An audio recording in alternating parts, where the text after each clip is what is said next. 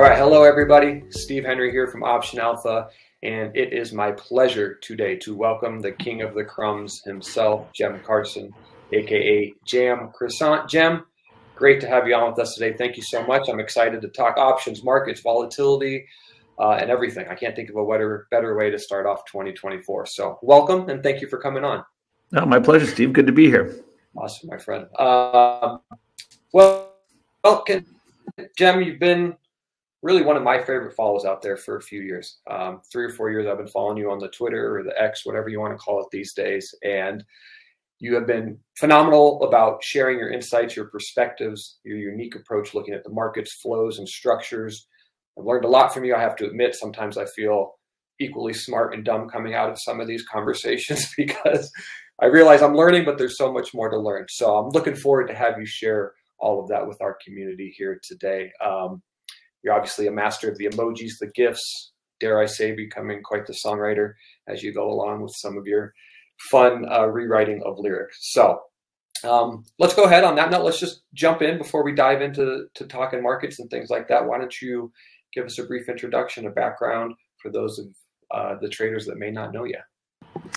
I'll keep it brief, but I started in the business in 1998. I came out to Chicago, onto the floor of the Chicago Board Options Exchange. Eventually started my own market making operation in 2006.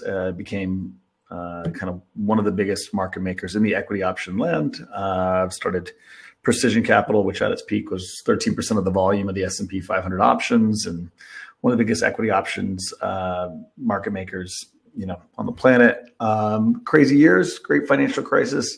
At the end of that in 2010, I decided to take a break, sold my business, and started my own family office, eventually running institutional money alongside our family office and starting an asset manager called Kai Volatility. So now, for 2.5 years, been running our own set of family hedge funds, both for institutional and high net worth clients, all non-correlated or inversely correlated. We have a long vol hedge product and 2 absolute return strategies, as well as a multi-strat. So kind of a broad array of different offerings for different investors in different environments. But our core expertise is twofold. One, as a market maker, really deep expertise in relative value in options, and what's cheap, what's expensive, when is there an opportunity on a relative value basis, which is very static.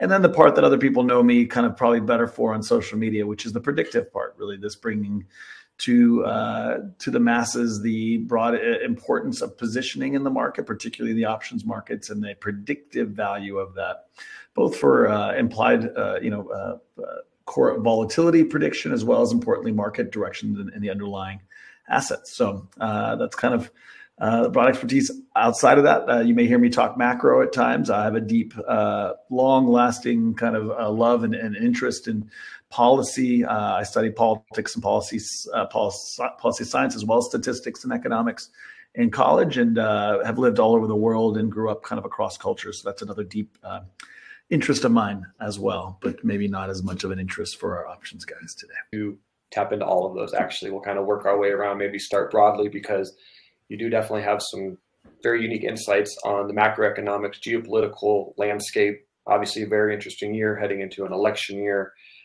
So I would be remiss if we didn't touch on some of that as we work our way through today's conversation. But maybe we'll start it off here in the options ballpark. I do feel like it's a great week for us to get together and chat, right? Based on, coming off the heels of this big January OPEX last week. You've obviously discussed that leading up to it, but feel lucky to be able to talk to you on the aftermath of that, right? We kind of, running up to that date, you spoke of this window of weakness, which I'd love for you to elaborate on, and maybe how we can use that predictively going forward. The markets kind of gave us a little hint of that and then went away just as quickly as we're right back up here entertaining the ideas of all-time highs and things like that. So from your perspective, I would love to hear these windows of weakness you speak of. How do you identify those? So to back it up a little bit and kind of look from 30,000 feet, the market is, people get all too often divorced from this very simple idea that a market is just a voting machine, right? A set of buyers and sellers. There's so much narrative. Everything you turn on Bloomberg, CNBC, every article you read in the Wall Street Journal is about not that. It's about markets as a fundamental investment vehicle.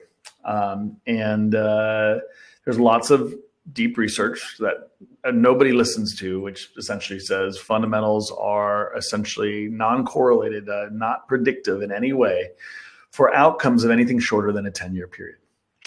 That's why the Shiller PE was developed, because people, he smoothed to 10-year performance because that's what, again, statistically, where fundamentals matter, which means not only does, fundamentals and the importance of certain earnings and economic cycles and all of these things, do they not matter on an annual basis, but they definitely don't matter on a quarterly, weekly, daily basis. And yet that's what we're all looking at and trading based on, right?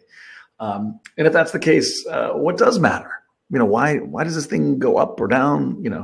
And what drives buyers and sellers? And the part that 90% plus of the people who invest money, even the people who are, paid to invest your money, miss is that so much of it has nothing to do with anything that they think about. Most of it has to do with positioning and structural effects that are essentially not related at all to anything fundamental. Some of those things are passive, just the fact that people have to keep investing money at a certain, reinvestment. There's momentum effects that are tied to that. Mike Green, among others, has talked about that in detail. Some of that is just tied to buybacks and things that exist as a function of broad market structure, and that's tied more to interest rates than it is to anything other than that. Issuance and treasuries and liquidity that comes from the Fed and the Treasury as a function of those things. These are things that some people have kind of tuned into and think more about it. But another very, very big one that people don't talk about, and I think I'm probably the person that's talked about it the most for the last 3-4 years, is the flows that come off structurally from the options markets, which are increasingly, have always been, but increasingly a critical part of the supply and demand in markets. And that is a huge and predictive, much like a lot of these other flows, thing. That is a set of flows that we can measure and we can understand, and that we can directly subtract or add from the bottom line of supply and demand. Now, it's not the whole story, right? It is part of a bigger symphony of instruments playing in a supply and demand concert, right? And you have to measure it accordingly. Sometimes it's stronger, sometimes it's weaker, sometimes it's 10% of the flow, sometimes it's 50. But to not measure it and not to understand it would be to completely divorce yourself from the realities of supply and demand, and to not have that edge, which is a critical part. Now, prediction, if you have 50% or 30% or whatever the number of the equation is, paired with maybe some other percentiles here and there from other things, that doesn't lead to a exact prediction, right? That leads to somebody looking through a keyhole as opposed to standing on the other side of a door without a look into anything at all. You're more likely to be able to predict what's happening on the other side of that door by looking into that keyhole. But does that mean you're going to see everything coming out from the left or the right side or understand the full context of what's going on? Probably not. But it does give you a significant edge, and probability is what we do here in options land, and that's what we've done as a market maker for many years. So we pair that broad understanding of probability to model predictive distributions of what's likely based on what we know, and we model that against what the options markets are pricing in as probability, which generally are quite different, and that's a big chunk of what we do. Now, if we're going to dive deeper and say, okay, windows of weakness, simplify it for me, right? First of all, it's not simple, but if you want me to simplify, how you handle these windows of weakness, you have to have some insight into how big the open interest and the positioning is, not just in the publicly listed equity markets, but structured products, and where those lie in terms of calendar expirations, and what then the reaction function is of that positioning, right? And there are certain trends to that. which you can kind of, if you want to simplify it, you can get some level of, okay, there's a window here, there's a window here, because these are monthly expirations and they're more likely to have more open interest. You know, quarterly expirations are more, so maybe that's a more important one. And so there's certain trends you can draw across those. But at the end of the day, you are assuming a lot there. You're assuming some probability of certain things happening. Some probability, of certain positioning existing as a function of the calendar. Whereas what we do is actually go and look at that and measure how big is that positioning, what does that mean, and also obviously have a deep understanding of what the reaction function to that mean based on who is holding that, and particularly dealers and their reaction functions. So the answer is it's complicated. I can give you general trends of things. And again, I've talked about this pretty publicly for quite some time on a lot of different venues. But the overwhelming majority of structured flows in the options world are long put and short call. That's a trend. Why? Because the world is long, right? I've said this often, but if you're alive, you eat, sleep, breathe, you're long. I don't care if you have stocks, if you don't have stocks in your portfolio, if you own a house, you're long. If you have a job, you're long. If you live in, spend money in this world, you're long. And as a function of that, the whole world, since time incarnate, has been hedging downside, right? They've done that in different ways. In '87, we had a big crash as a function of insurance, right? Not that different than what options are now in some ways, right? And we've seen dealer positioning and the importance of it many times throughout many big moves in history, but people keep moving on and saying, don't look at that. That's not important. Just keep talking about fundamentals. But you can see when that exists, when those are problems, and more accurately predict when risks exist as a function of imbalance in supply and demand.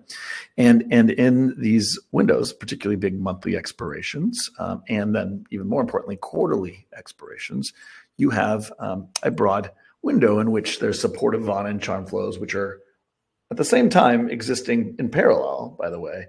It's not just a predictively supportive time, which I think was what people turn it into, but it's actually in the moments of strength. They're actually a opportunity where there's a big fat tail and the market's more right distributed. Because the more put positioning you have in the market, meaning long puts by hedgers and short puts by dealers, the more you have of that, essentially a hedge short put position in the market, the more you have a fat tail, because the quicker the market goes down, the more risk there is to those puts being in the money, and it's convex, which is the position that dealers in the street are broadly in those environments. But yet the more higher probability of an up move, and a right distributed move you have.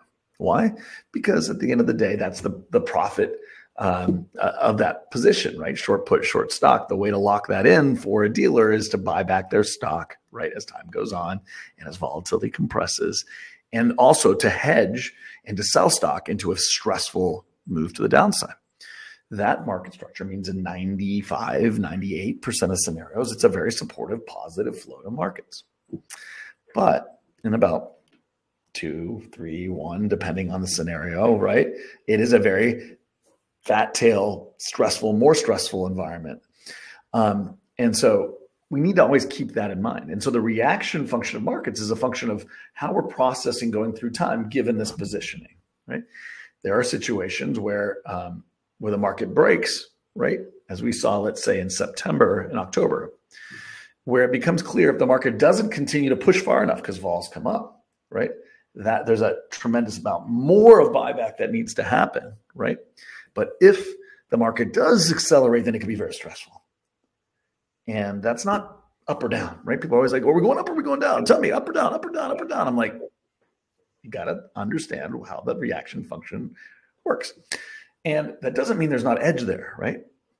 It's just not as simple as, oh, in this point of the calendar, things go up. In this point of the calendar, things go down. And I think people have a hard time processing that. But what we do is have the cheat code. We understand what the reaction function is. So as we move through and as certain things happen, we know how to react. We know what that supply and demand is likely to be and what that does to change the probabilities of outcomes. So this is how the whole machine works. We could go through a lot more detail, but I think in a microcosm, that's how we need to look at things and how we need to think about things. And, again, a basic, if I was just to summarize in basic, you need to think about this broad short put in the market with short stock and where it's located primarily, to what scale and size, and what that means for calendar outcomes based on the hedgers that have those positions on. Beautiful. Awesome. Thank you. As somebody who deals, I would say primarily you're dealing in vol as well, right? And you're looking at vol going up or down as much or more so, would you say, as just indices and individual stocks rising and falling within your fund? And how are you approaching that? And I'm curious how, your everyday retail trader who's out there selling 30, 45-day minor condors or these spreads, they're short, essentially, option spreads and things like that, how they can potentially use this as a way to hedge not only the big picture, right? Their long portfolio, as you say, they're long everything, but on those smaller scales. It's obviously not as simple as just going out and buying, a long straddle on the S&P and hoping that it makes some sort of dramatic move one way or the other to hedge, because I think a lot of traders seen, especially recently, we correlate potentially volatility to some sort of downward move. But as you have spoken in the past, vol going down, market going up, and I think a lot of people have been hurt, especially we've seen in our community, a lot of traders selling these somewhat neutral positions, and the market just won't stop going up, and they're getting hurt that direction as well. So we get that question a lot. Well, how can we potentially hedge against this? It's obviously not as simple as just buying VIX calls or buying puts, because it's not quite that linear sometimes. So interested how you play off of that and how you look at that as you're moving through these cycles, as you call them, looking ahead maybe to the next expiration, to the quarterly, 6 months, 12 months out in advance. Yeah, so the key, as kind of I alluded to a little bit before, is to understand what the distribution is about, but the potential outcomes in your window, right? So if there is a window of time where there's very supportive flows in 95% of scenarios, but a fat left tail, well, what's the right thing to do there? Let's just walk through that. Well, you want to go own that little tail. Maybe you go out and buy dimes and 15s and 20 cents or something to make sure that you have extra convexity in the very, very rare, unlikely scenario in those days. But you have a tail event, because it could be very, a powerful tail move. But go sell vol in those windows, right? Because those are the windows where you're going to have, the market supported and vol compressed based on the probability. That would be in a supportive window. And then when you get to the windows where, those supportive flows aren't there, but maybe the tail is a little less fat, right? In those scenarios, you probably want to go own some gamma, right? And look for potential weakness, but maybe be, in that window, ironically, short some tail puts or things to kind of to take a little profit against your short deltas, or to kind of make your again, I'm giving you examples, and it'll depend on what your strategy is and what you're trying to do. But your strategy, whatever it is, that if you're doing it kind of and replicating again and again, has a certain exposure, a certain thing. You're saying, I want to sell this because I think the probability of this coming down is higher than what the market actually says. So, and at the end of the day, the question is that true or not? And based on these different windows, sometimes the probability be higher, and sometimes the probability be lower. And sometimes it's not. And most of the time, it's not just about if it's higher or lower. Is there a left tail? Is there not? And so you want to hedge the part that's dangerous or potentially kind of cheap, while taking advantage of the parts that are expensive if you're selling, and vice versa. So the point here is that you really need to think about, what does this mean about the window we're in and the distribution of outcomes during that window, and then position to take advantage of what that position looks like. And more times than not, that'll mean levering up on your strategy or levering down during different windows, and also adding some component or getting rid of maybe one side of the component or the other side of the component based on that. But again, the best advice I can give is to really think about how the probabilities change in different windows, not just two-dimensionally think Vol is Vol bid, or it's going to go bid, or is Vol going to go offered? Are we going up, or are we going down? Like, you really need to kind of try and think about what the probabilities are during the window that you're trying to invest in, and trying to position accordingly. And I think that's a good framework for anybody, regardless of your strategy, because that should help you, decide whether you should want to be more heavily into something or not in that period. Awesome. Fantastic. Thank you. That I do want to sort of circle back to that idea of, and I know you've mentioned this in the past, as you look forward potentially multiple years, this idea of, we could be entering a period where just this passive investing flow may underperform on adjusted returns with inflation and where the market could potentially go. And you have alluded in the past that a more active approach might be necessary if traders want to, take that next step and outperform the market. So it's great to hear you talk about that and sort of lay out the groundwork for what traders can potentially look at, where to educate themselves and place their bets, so to speak. So if you want to elaborate on that, I'll give you the floor on that. I mean, this is a big, broad framework, but I'll try and summarize. And I'll let you flex your macroeconomic here. Well, I mean, I'm happy to. That could be a 30-minute discussion, so I'll try and give the shorter version. But I think the big takeaway here is that the Federal Reserve and monetary policy, which has really become dominant since we came off of the gold standard, and the federal, the monetary policy central banks have realized kind of how much power they have in a fiat system. They have essentially, not surprisingly, become the primary driver of the economic cycle. And that was why the Fed was originally created, to smooth the business cycle. So that's their mandate. But the problem is they have two mandates, which is maximum employment and price stability. And at the end of the day, they're running the whole economy based on two simple numbers.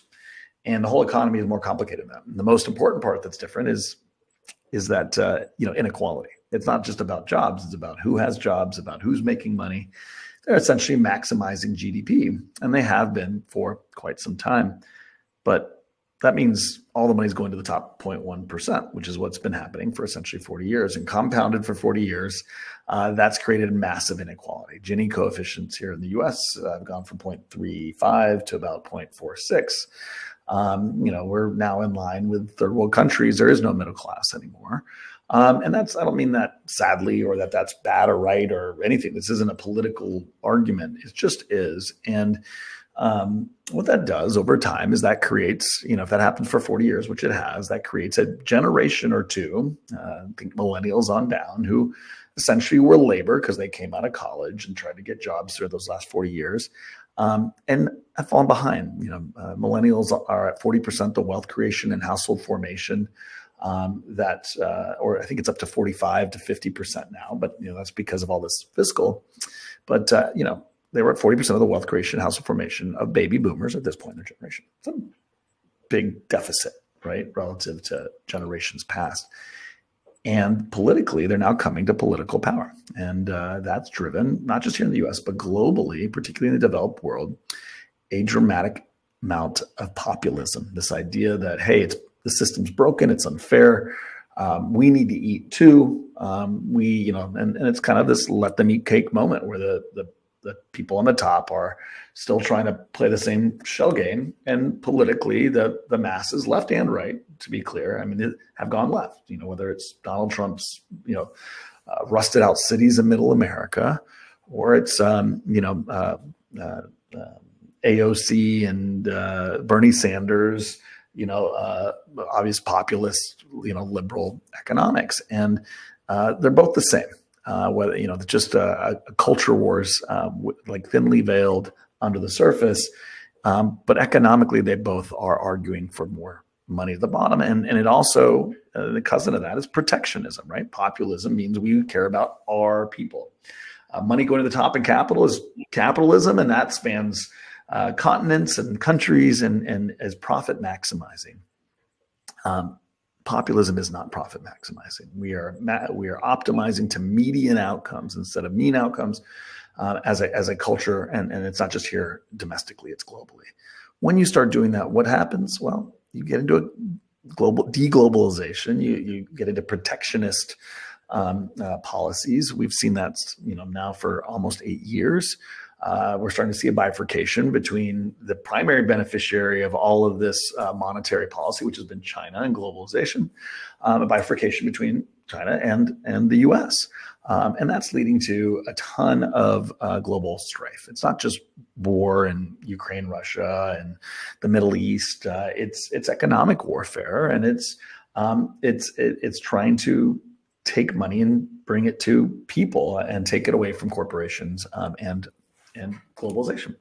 So that doesn't go away overnight, right? This is a rebalancing, the pendulum swinging from one side to another. And what it does is it takes the Federal Reserve and central banks and it puts them in a box. Because you start sending dollars to people on the bottom, what happens? They spend it. Send money to people on top, they invest it.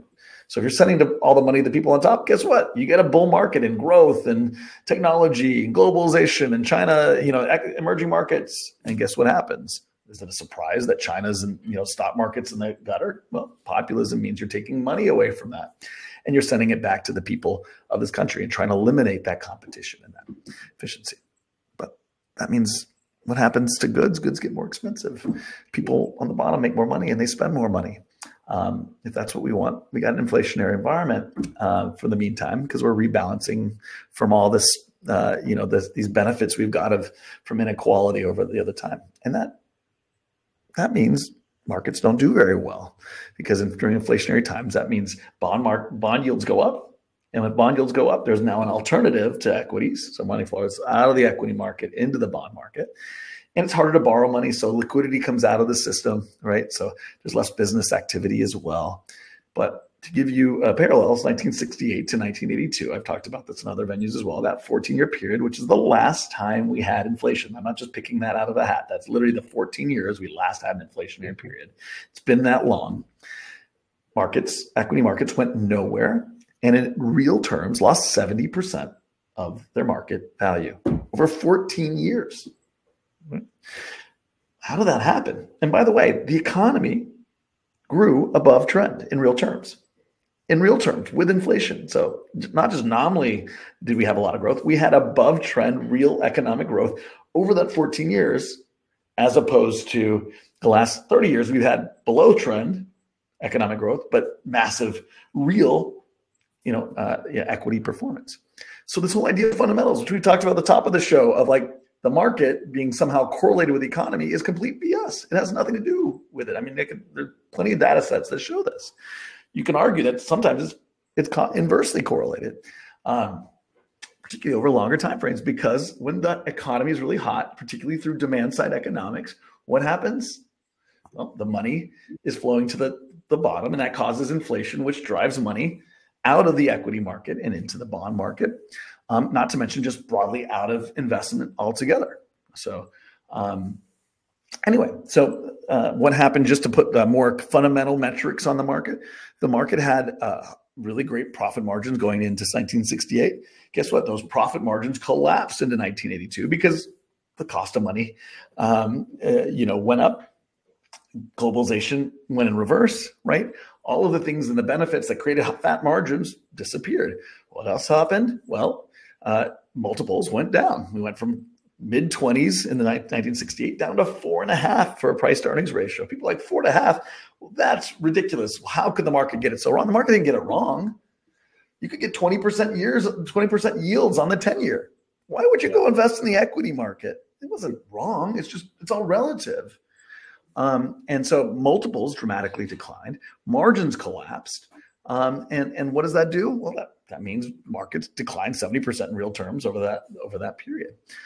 So anyway, we'll get off kind of the macro bus for a little bit, but the important takeaway to your traders and your investors are, if we think this is more probable, okay, we don't have to say this is 100% what's going to happen, but if there's a higher probability now of interest rates not being zero or being very low anymore, and we're more likely to have an secularly inflationary period. What does that do? Well, that means the Federal Reserve's reaction function, its ability to come save us from all of these things and smooth the business cycle are diminished. That also means we have more geopolitical issues throughout the next 10, 15 years while this is going on. And we know this in 68 to 82. What else happened? Well, we had an OPEC crisis. We had the Vietnam War. We had the increase of a Cold War with with Russia. I can go through all of the different, we had more labor rights, we had more internal strife, right, and race riots. And does any of this sound familiar? Does this sound like anything else that you're experiencing? I mean, by the way, everybody you talk to that grew up during that time thought the world was coming apart at the seams. Does that sound familiar? Yeah.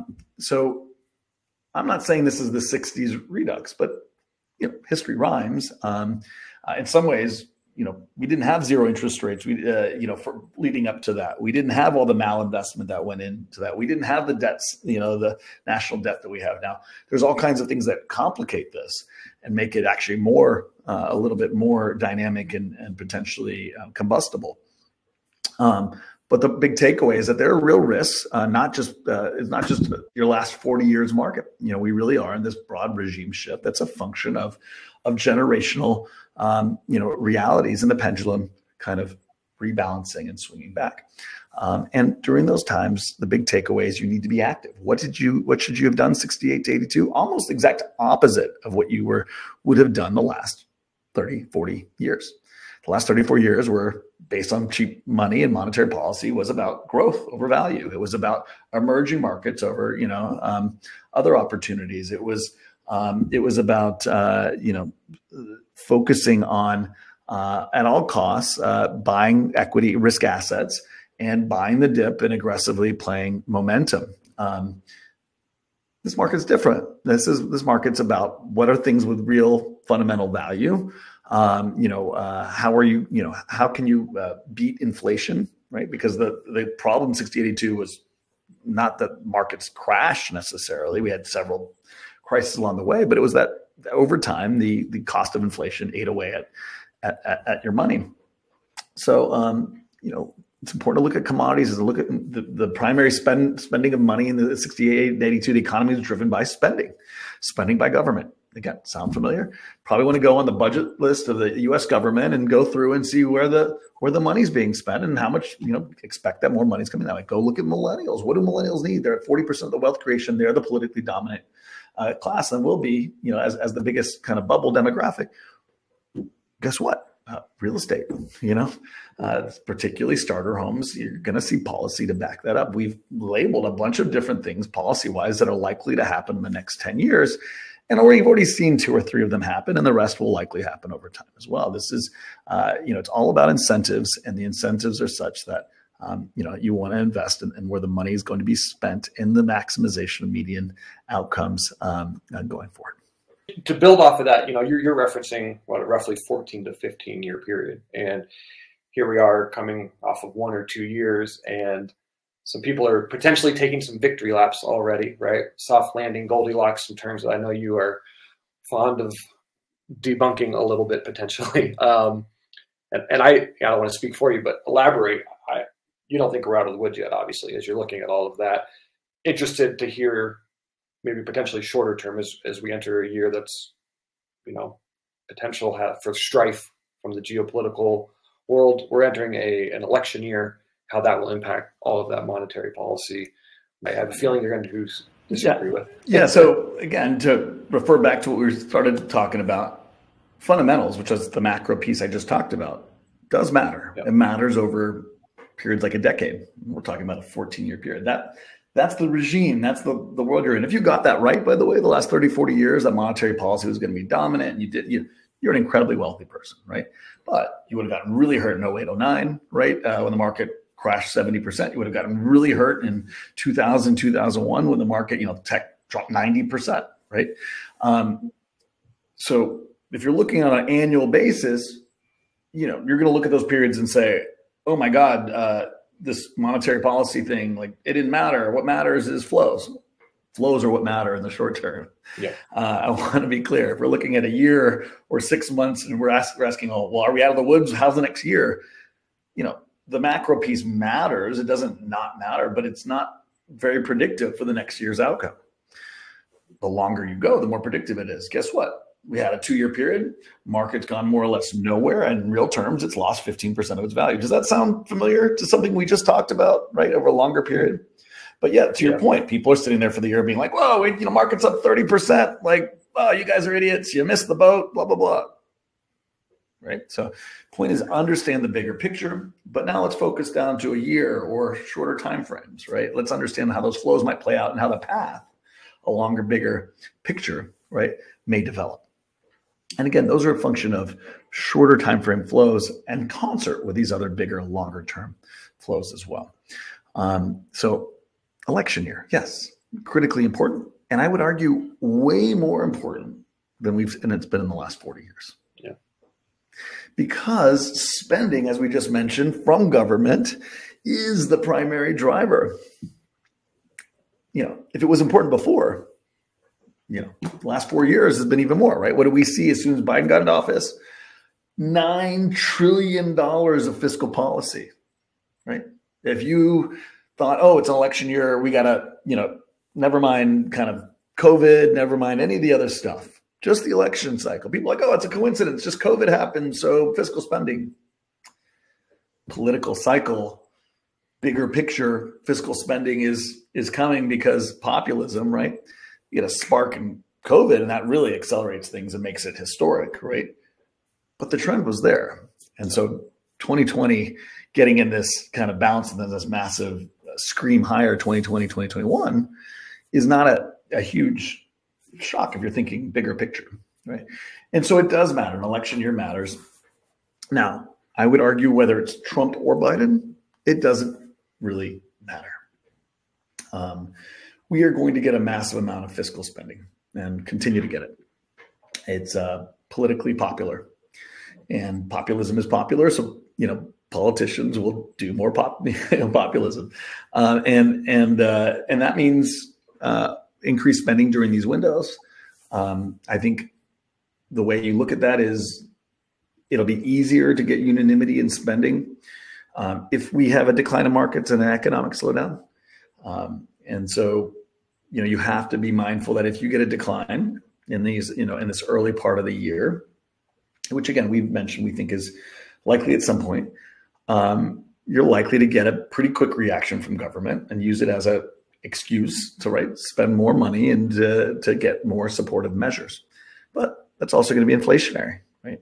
Yeah. And it's going to continue down this path and be supportive of long-term yields and accelerate, depending on what's happening otherwise, this process. So in the election year, yes, there's supportive flows and there's more spending, but that's also likely to mean, importantly, higher yields after an initial pullback. And right now, everybody's kind of on the other side of the boat, right? Everybody's saying, oh, deflation's coming, recession. We saw a pretty quick turnaround from 10 years at 5 plus to below 4 in just a matter of, a month and a half. I would remember what the broad trend is and understand that positioning is now a bit offsides to that. And in an election year, I think you can lean on the fact that you're likely to get more spending and continue to force that higher. So I think those are the important kind of pieces. If you're going to get volatility and the recession, it's also, the people in power are more inclined to want to get that out of the way so they can secure against volatility later in the year. So I think that also makes the probabilities higher of a willingness to get dry powder during this time of the year, which means yields are, whereas we had the QRA, which, by the way, that announcement's coming up on the 29th again here, where probably the last 2 months of the year, Yellen really kind of backed off with the market down. Some of the issuance really went shorter duration and pulled from reverse repo. Guess what? Now is our chance to really kind of get some of that issuance out of the way, accelerate a bit now that markets are higher. She doesn't want this market to run too much early in the year. She really wants it to run later in the year. She's, by the way, this sounds conspiratorial. She works for Biden. I mean, if you think her incentives are somehow independent, you don't understand how that position works. She is an employee of a political party. And so she is likely to increase duration of issuance, which also makes sense given the draining of the reverse repo. And that's likely to be bad for liquidity, in the market. so there are other things that, you have to think about reaction functions and incentives during this period. And there are very clear incentives more than other years, in an election year. And I think the biggest ones are really to create a probability where, alongside what the other flows we're talking about, where things are weighted a bit more weaker early in the year and then more bullish later in the year, under the understanding that, the political party in power wants a really strong economy going into the election. All right, Jen, we'll start to wrap this up. There's one thing I did want to ask about in conjunction sort of with those structural flows month over month. And you've talked about it, and those that know you on the X are familiar with your chicken GIF. So if you don't mind briefly expanding upon that 20-day moving average relative to 1.5, 2 standard deviation moves above, is how you use that, if you use that. I've always wanted to hear a little bit more about that, if you don't mind. Yeah, this is a basic, of all the things we do, this is one of the more kind of basic things that any investor trader can use and add to their process, right? Bollinger Bands in all different forms are statistical measures, right? And you can do exponential or simple moving averages and the Bollinger Bands around that. But what that essentially does is it gives you a really clear volatility adjust kind of momentum. And it can really allow you to understand how far things are deviating from the norms, and also understand relative to this framework then what's happening. There are different regimes you can build, on this kind of Bollinger Band framework. If you continue to have certain support over, over certain periods and certain strength, it'll allow you to create a healthier way to manage dips and buys, the dips and sales across a period, as opposed to just looking at nominal price. And I think that's very useful for judging momentum broadly and strength. I want to be clear. Again, I don't have the whole picture. People are like, why are you using something as simple as Bollinger Bands in this? I don't have the full picture. What I have is a certain amount of the supply and demand. And there's about, call it 50% that I can't measure. So I have an edge. I have a sense of, okay, this is likely to be a more bullish time because of support. The market's likely to be more supported. That doesn't mean I know the market's going up 10% or going up 1% or even just sitting there. I know these flows are there. And the question is what's happening to the other ones. And so you can deduct a lot about the other things you don't know, given what you do know, if you look at strength and price, right? So understanding price as a function of what you do know actually in terms of fundamental flows, like actual flows that are coming in the market, is incredibly helpful for you to understand what's happening with the other ones you don't know. And so we really use it in that way. We really try and read price from kind of a broad Bollinger Band structure. You can do it in a lot of different. There's a lot of different ways to do that, but we've set up mechanisms to broadly understand how those flows in that structure are reacting and what that likely means for the other flows that we don't know. And that's very helpful. Why the 20-day? 20 days, essentially a month. You could go 20 or 21. The reason we do 20, again, this is minor details. It doesn't make a big difference, is because the 4-week option cycle. We believe the monthly cycles are one of the most driving important factors. When we go to a 5-week cycle, we'll actually, broadly adjust that. But most cycles are 4 weeks, so 20 days tends to work best for those cycles. But again, you could do 21 day and work just as well. But again, monthly cycles are important. And so being, watching over that cycle period broadly is very important to understanding momentum during that window. Yeah. Would you say there's some sort of magnet effect, if you will, if you're looking 20 days out on that moving average? If I'm looking potentially from one OPEX to the next, and we start to get stretched, almost that it wants to come back there by the time it hits the next OPEX date? Is that simplifying it too much? Yeah, at some point this becomes, there's multiple effects here. One, it's something that a lot of algos and entities that are watching are looking at as a sign of strength. And strong, healthy markets have momentum. That is a fair value way to get back in, right, to a strong market. And that's a very healthy sign if things bounce in those general areas. So, healthy markets broadly don't, and again, it depends on what, I don't want to overgeneralize, right? But healthy markets don't broadly break one standard deviation down in a market on a strong kind of repeating basis. When you start doing that, that's really a sign of, okay, look, things, momentum is weak. There's other things going on, particularly if there's supportive flows and something like that happens, right? That's a big kind of, okay, something else is going on here price-wise. The other flows are really overwhelming these other flows that should be strong, and that's something to be mindful of. So again, you're using it as a tool, and you're using it as a tool to broadly, to understand, to take what you do know and help analyze better and break down what you don't know. And that can lead to a significant amount of edge. Price is very helpful.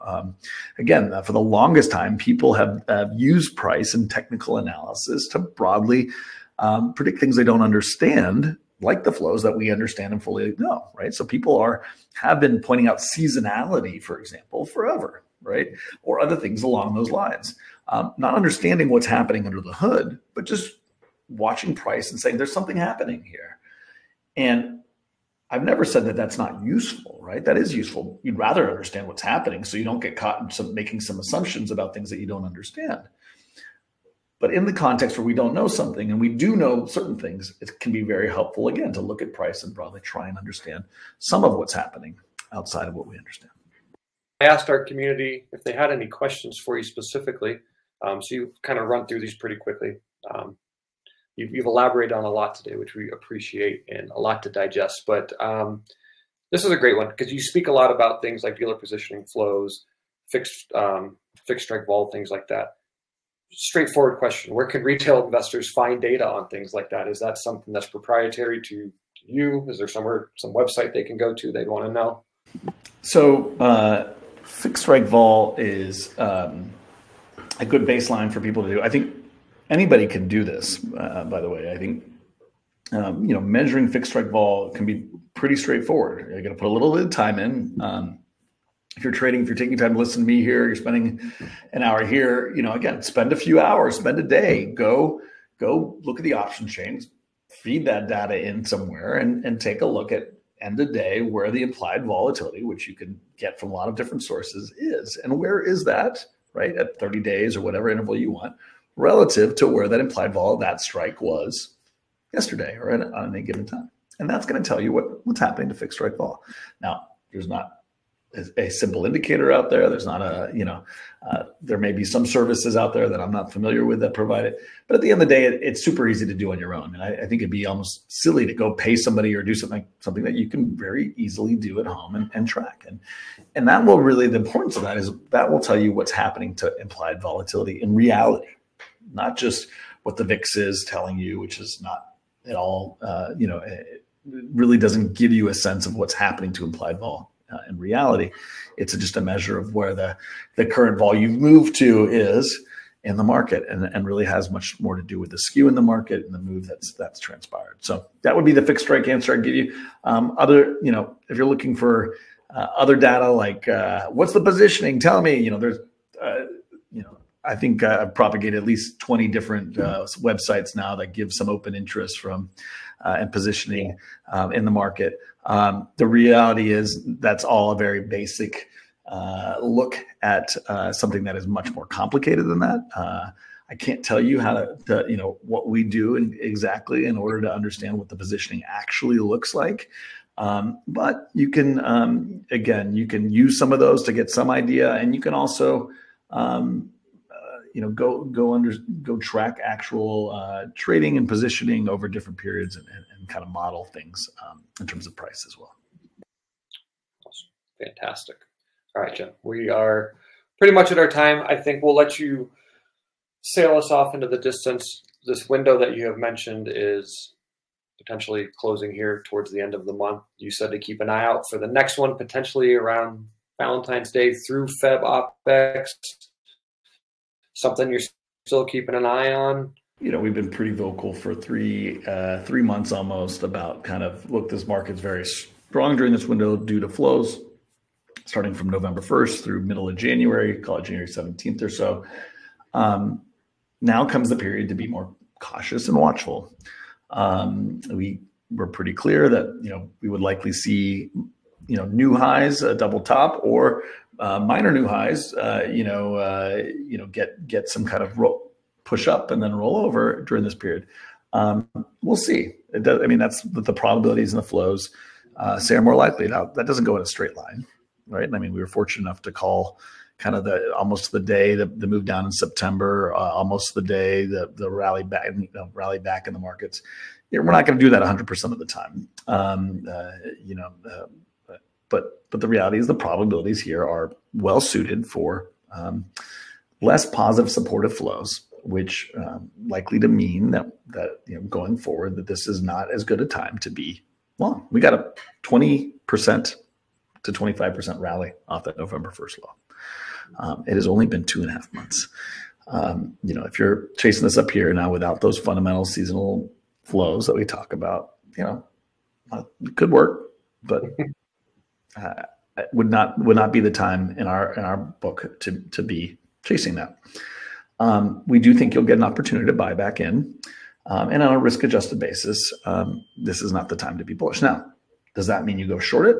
Probably not, right? Time to be watchful and ready for the signs, right, that this could very well, break. Now, vol's well supplied. We've been saying that you got to keep an eye on vol. Fixed strike vol is today crushed.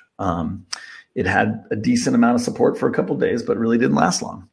And the market is stable. Vol is now relatively pinned at relatively low vols, and there's a decent chance that this will, at this point, we need another.